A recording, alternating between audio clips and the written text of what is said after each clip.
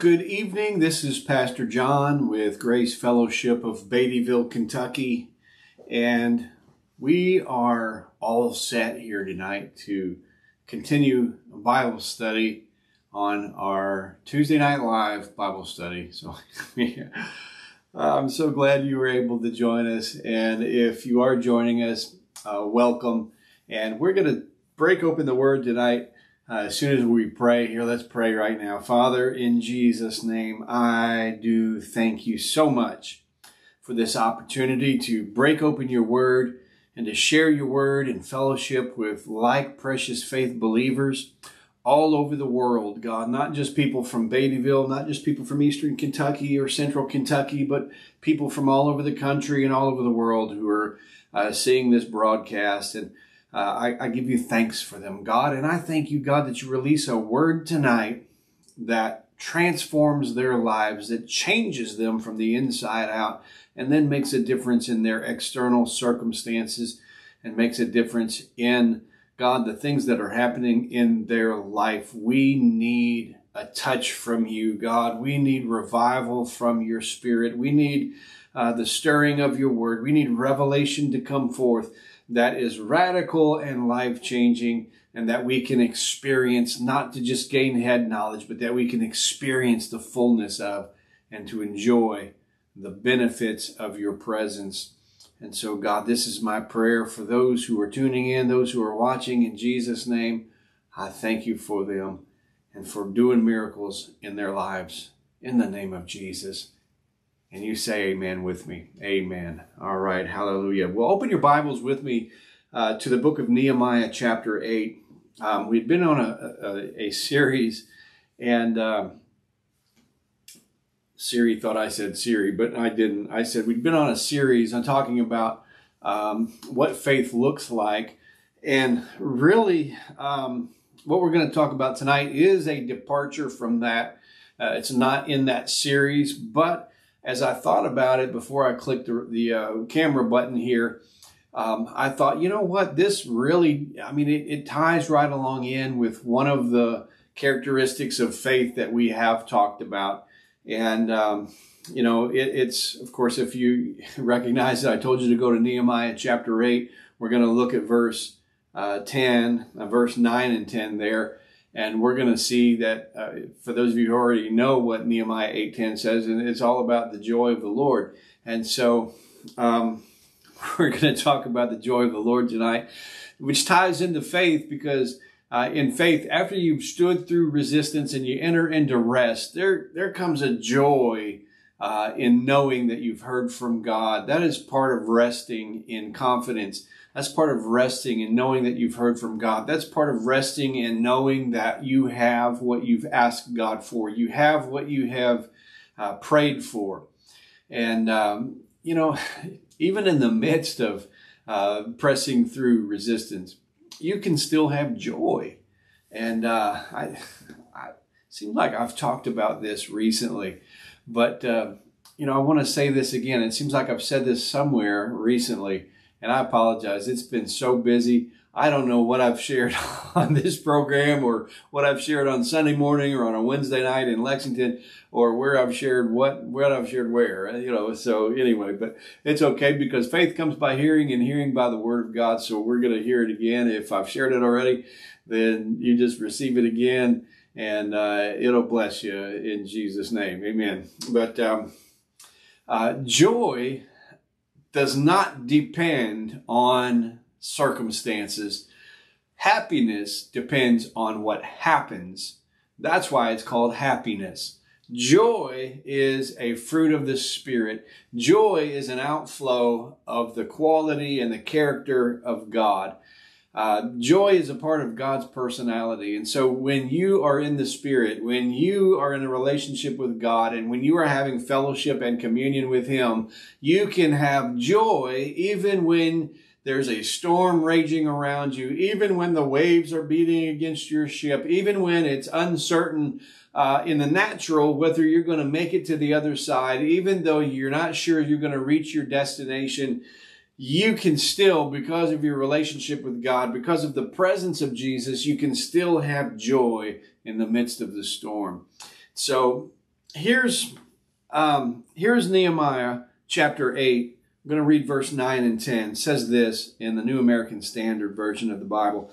Then Nehemiah, who was the governor, and Ezra, the priest, and the scribe, and the Levites who taught the people, said to all the people, "This day is holy to the Lord your God. Do not mourn or weep."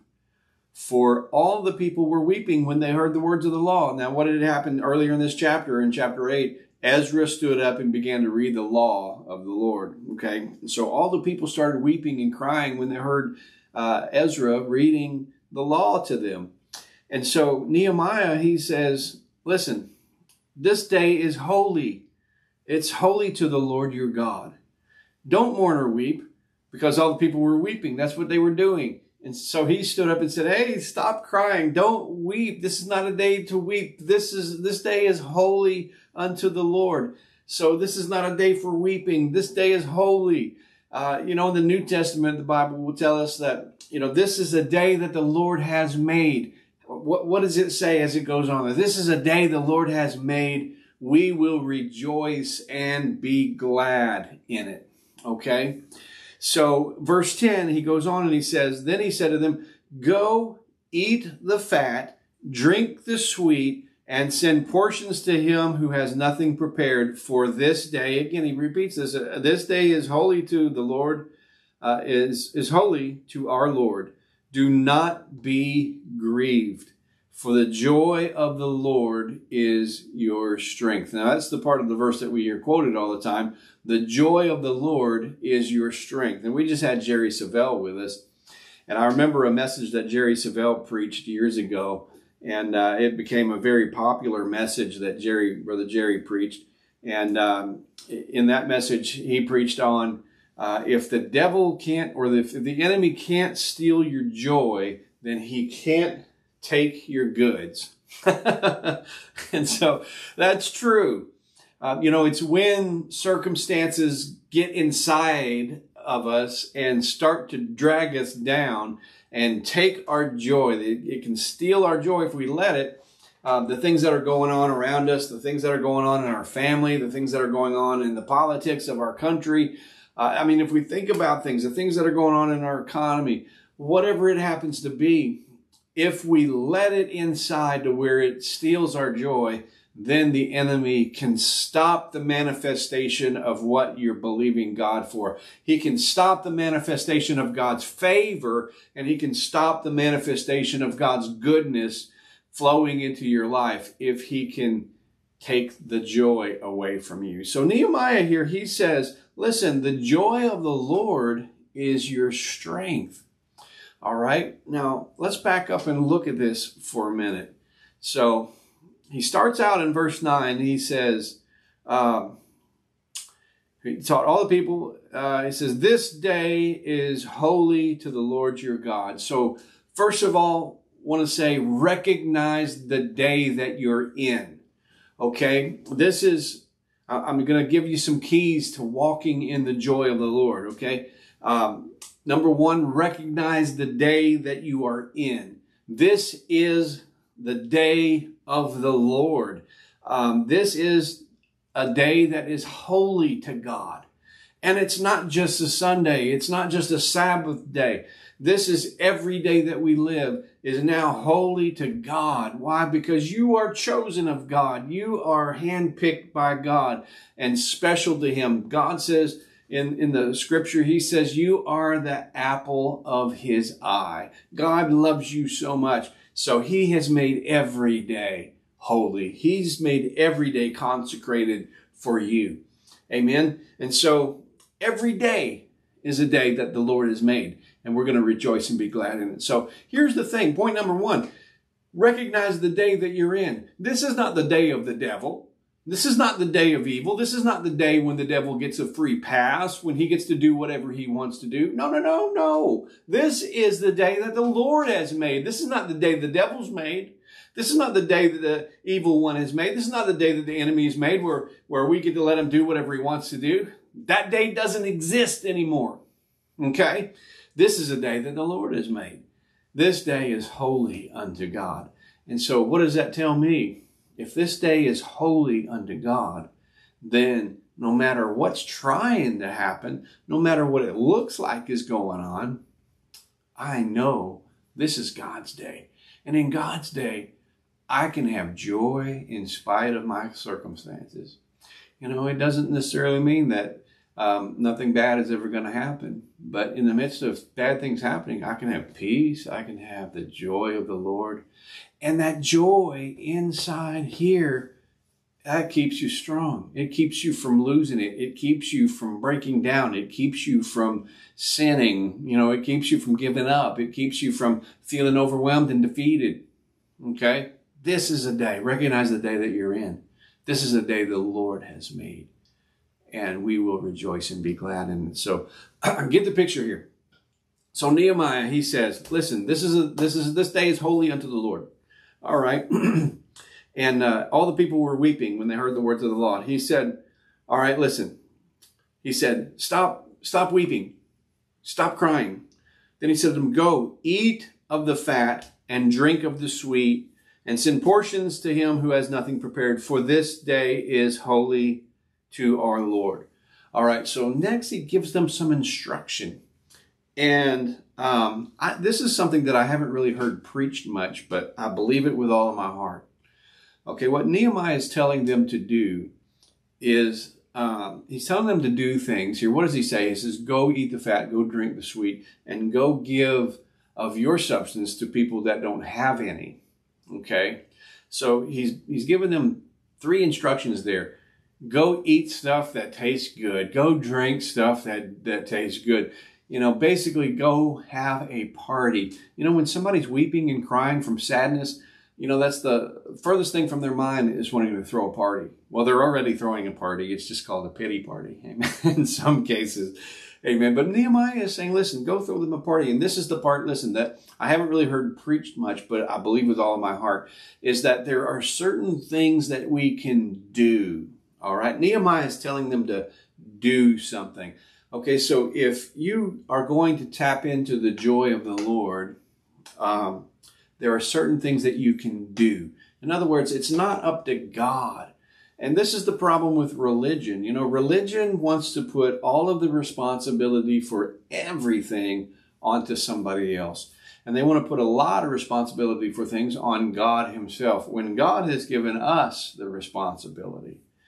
Amen. If somebody is going to receive healing, you know, Jesus has already been to the whipping post. He's already taken stripes on his back. He's already been to the cross. He's already died, been buried, been raised again from the dead, and ascended up into heaven and sits on the right hand of the Father. Okay? So he's not going to do it again. He's already taken those stripes. Okay? He's not going to do it again. He's already paid the price for our healing. So now the responsibility is on you and me. If I'm going to receive healing in my body, just as an example, if I'm going to receive healing in my body, the responsibility is not on him. It's now on me to obey the word. It's the responsibility is on me to receive what God's already provided. Okay, so now when it comes to joy, it's not all of a sudden now that whole responsibility falls on God. It's up to God. It's up to him to pour his Spirit upon me. It's up to him to touch me. It's up to him to make me laugh. It's up to him to, you know, do something with my circumstances before I can have joy. No, no, no. God has already paid the price for us to have joy. All right. So the responsibility rests on us again. Okay. Same thing with manifesting anything by faith. God has given us every tool. God has given us everything that we need. He's given us his word. He's given us the measure of faith. He's given us the Spirit of God. He's given us the ability to obey God. He's given us hearing ears to hear what God would say to us so that we can obey whatever he tells us to do. So in order to manifest by faith, the responsibility is not on God. The responsibility is on us. Okay? What I'm saying is, I'm saying this. So first of all, recognize the day that you're in. Next, recognize that the responsibility is on you for your own joy.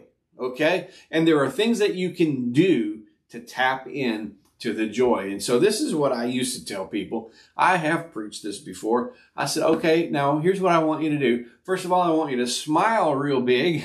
I want you to smile real big. I want you to put your hands in the air. I want you to start jumping up and down like this while you're smiling, and try not to be happy while you're doing that. And you just, I mean, you'd have to be a professional to stay sad while you're smiling and your hands are in the air and you're jumping up and down like this.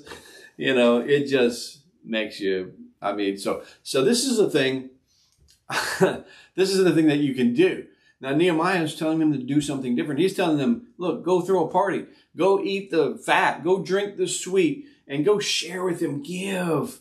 You know, in the Bible, in the New Testament, it talks about being a cheerful giver, right? So we can actually give, and you know that when we give to people with a genuine heart, it blesses the giver more than it blesses the person who receives. Jesus himself said that it is more blessed to give than it is to receive. Why? Because it does something. It changes something on the inside of you. So there's things that we can do that actually change how we feel on the inside. Whether that's a physiological change by smiling and lifting our head up and putting our hands up and jumping up and down. And that just makes you feel good. And then a lot of people have preached this, you know, just start laughing. You know, the Bible says in Psalms, he that sits in the heavens laughs. If that's talking about God, then he's just being a great example for us that he's sitting in heaven. He's laughing. He's not moved by what the enemy's doing. He's not moved by what he sees going on the earth. He's not disturbed by what's going on in the family. He's not at all depressed. He's not at all saddened by any circumstance that's going on. He sits in the heavens and laughs. And so we right now from Ephesians chapter 2 tells us that we are also seated in heavenly places in Christ Jesus. And so we can have the same joy. We can sit in the heavens as we do. We can laugh just like God is. And so, you know, I've heard it preached and taught them, just laugh. You just start out in the natural laughing and expect God to get on your laugh.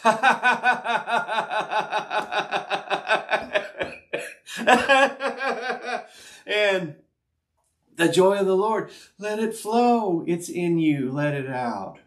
Amen. So point number two is that there's things that you can do to access the joy of the Lord. Can you push it down? Can you keep it from manifesting? Can you keep it from expressing?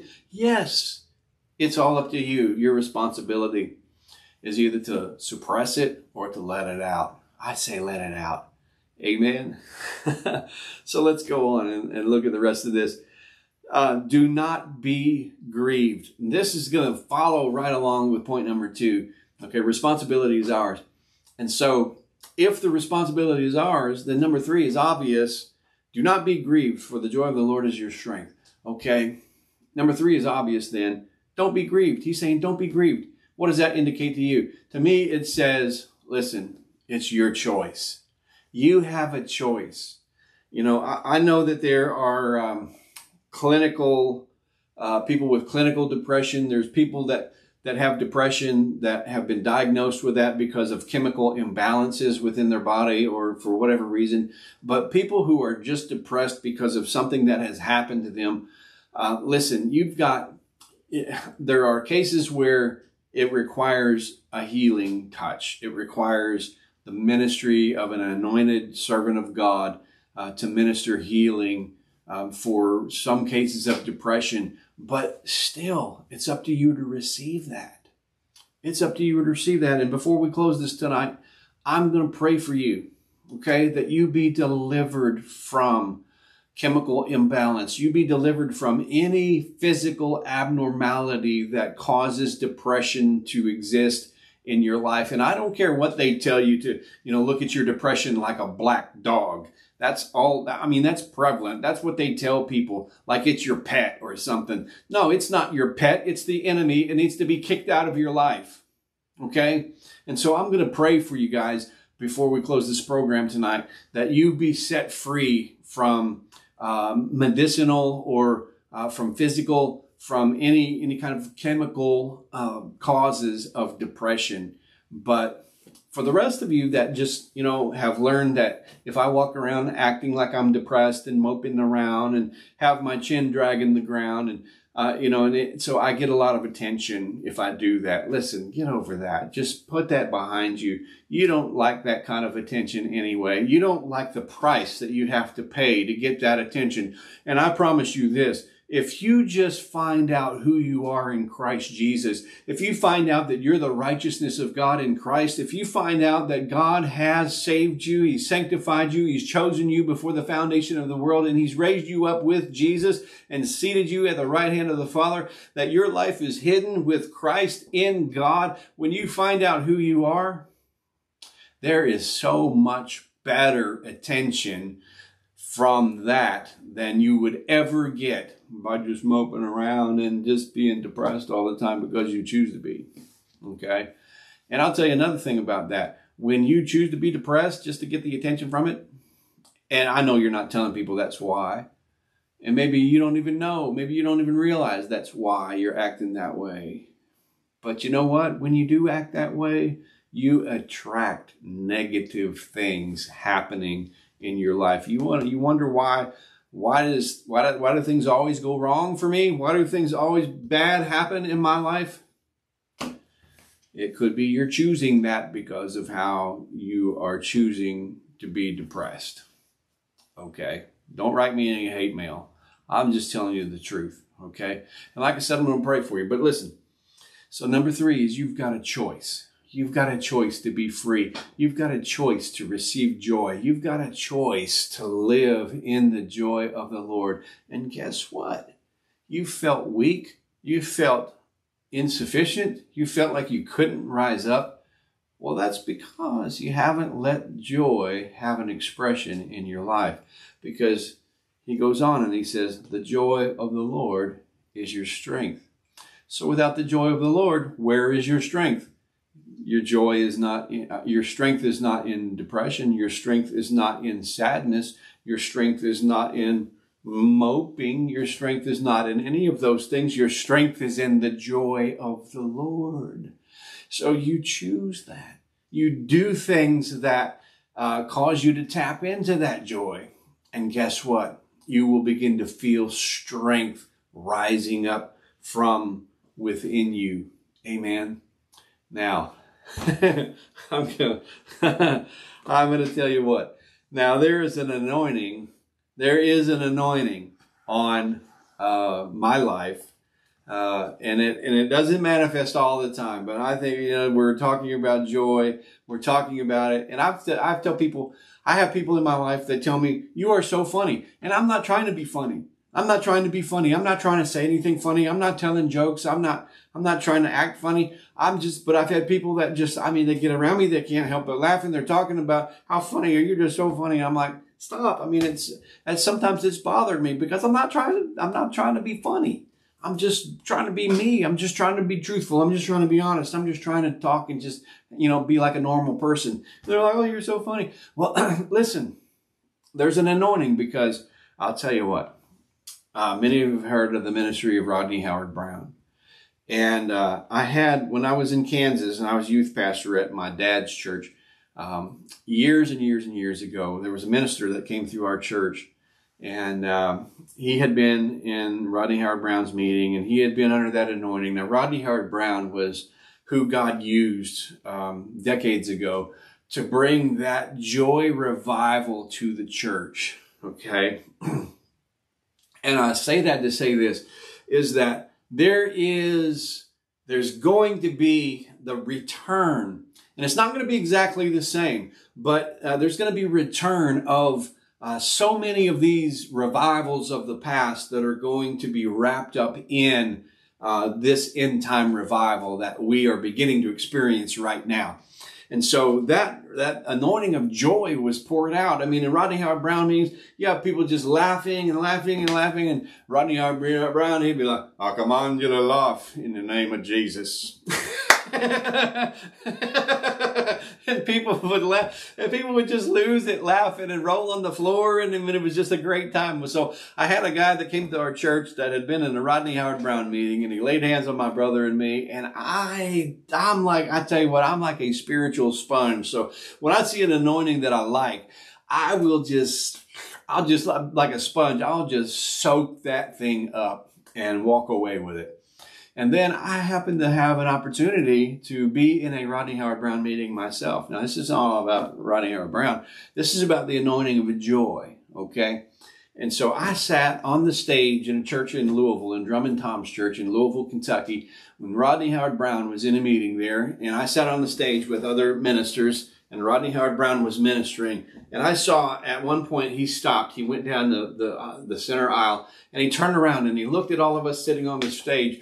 And he looked at me and our eyes locked. And it was like, I couldn't look away. It's like I couldn't move. And Rodney Howard Brown came up, he walked up onto the stage, and he walked around behind the chair that I was sitting in. And he put his hands on my shoulders. And I'm just sitting there, I'm facing this way. He's standing right behind me with his hands on my shoulders. And I had my hands down here in my lap.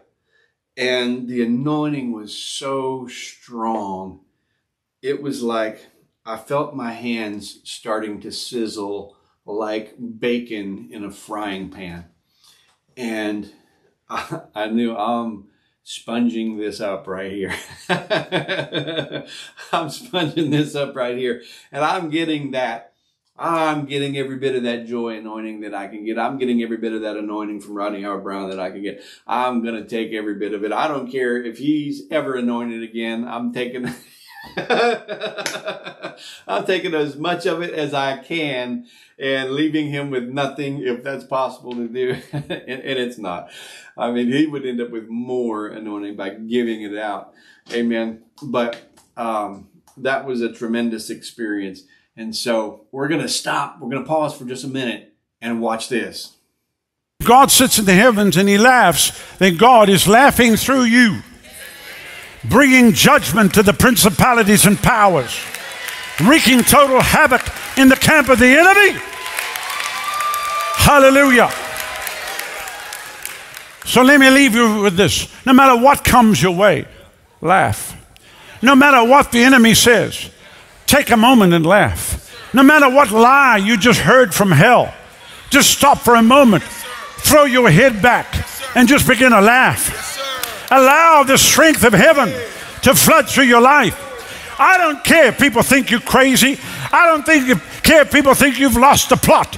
It doesn't really matter. In the world, when problems come, they consume alcohol, they smoke weed, they shoot themselves up, they snort cocaine, they go to hell to get relief from hell. But we, the church, we don't go to the world to get relief. We come to heaven to get heaven's relief. That joy, that fullness of joy. Can you say amen? That will carry us, that will sustain us. Oh, hallelujah. So that's powerful.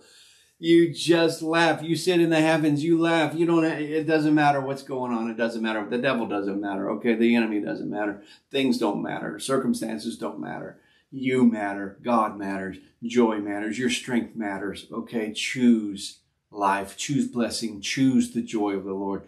Amen. Let me pray for you right now. I said I was going to do that. Father, in the name of Jesus, right now, I pray for everyone, God, who is dealing with clinical depression, everyone who's dealing with depression that stems from the root cause of chemical imbalance or any kind of a physical dysfunction in their body, God, that has been clinically or medically diagnosed. God, I curse it in Jesus' name, and I command it to come out of their body. I command an overflow into them right now of the joy of the Lord. I command laughter upon them in Jesus' name that breaks this attack of the enemy. I command it broken in Jesus' name. I command the hands of the enemy off of my people, off of my brothers, off of my sisters in Jesus' name.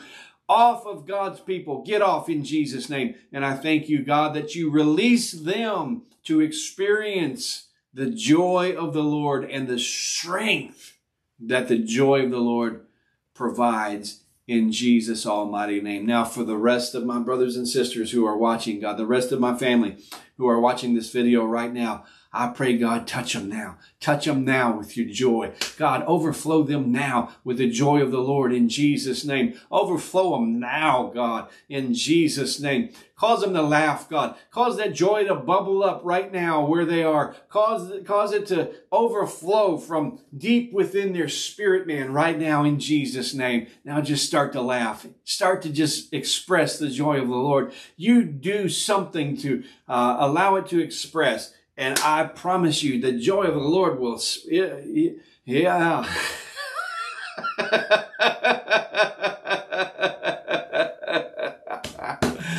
Hallelujah.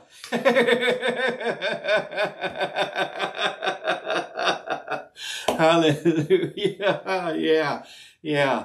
Hallelujah. Hallelujah. Hallelujah. Yeah. God is good. Walk in the joy of the Lord. Come and be with us Sunday morning at Grace Fellowship of Beattyville, 1925 Highway 11 South in Beattyville, Kentucky, 10 o'clock in the morning on Sunday. We will be so blessed to have you there. We believe you'll be blessed to be there too. In Jesus' name, we can't wait to see you. Love you. Until next time, we thank you, Jesus. Jesus is Lord. And at Grace Fellowship of Beattyville, we are having revival. Amen. Praise the Lord.